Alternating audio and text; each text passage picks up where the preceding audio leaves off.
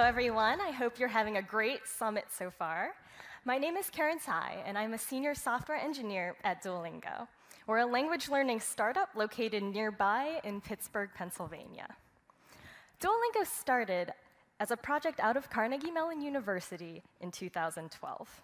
Duolingo started as a language learning startup that wanted to enable people around the world to learn a language for free. We want to provide a quality language education for free, forever, to anyone who wants to learn a language.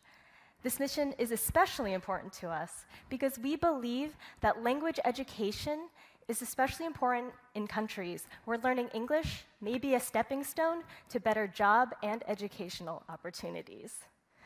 So far, we've been incredibly fortunate as a startup.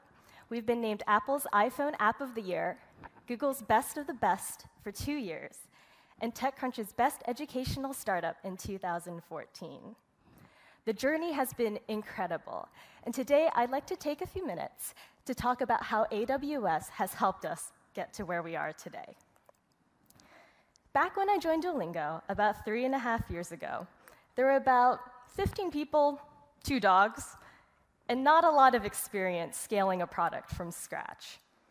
We were a team that was passionate about making an impact and about coding, but had very little knowledge about DevOps, or what a production-level infrastructure really looked like.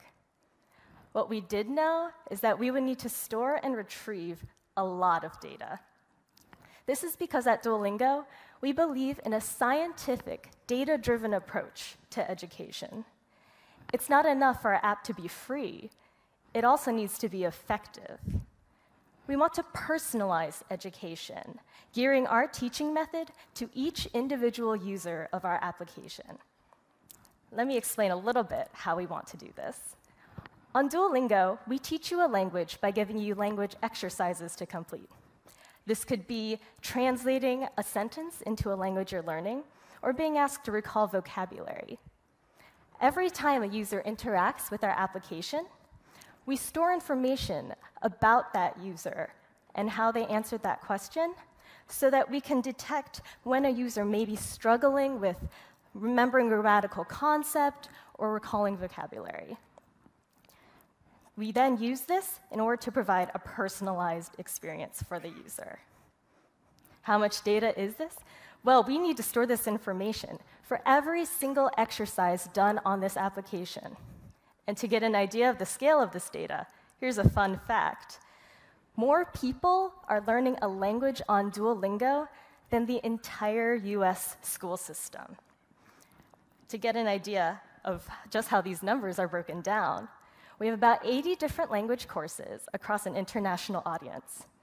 There are 18 million monthly active users doing 6 billion exercises per month. And perhaps most remarkably, with a team of less than 70 people reaching over 120 million users, Duolingo only needs to dedicate 2 of its staff to DevOps, thanks to AWS. So here is how AWS has helped us scale. We use a lot of AWS web services. We use CloudWatch for monitoring and alarms to make sure that our app is always up and running and that we can address problems quickly.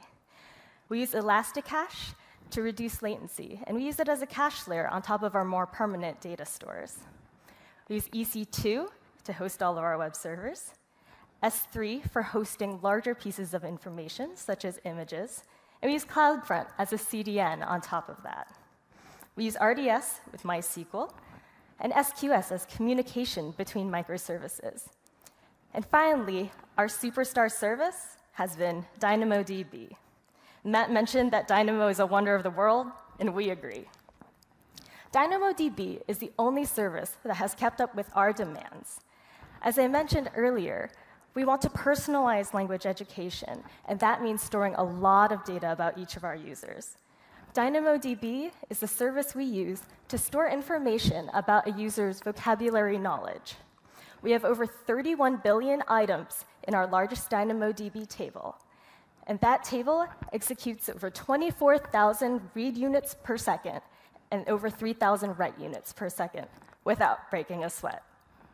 As a bonus, DynamoDB also scales up when we have traffic peaks, and also scales down off-peak to save us a bit of money. We're incredibly happy so far with how AWS has saved us so much time in all of our needs. We look forward to continuing using future AWS services. We want to move more data to DynamoDB to reduce latency. We also want to leverage Elastic Beanstalk for deploying microservices, and move over to Redshift for data analytics. And finally, we're looking into using Lambda for some of our computing needs. As a small company with big goals, we're incredibly grateful for all of the work that AWS has saved us. AWS has enabled us to focus on our mission, which is free language education for the world. Thank you.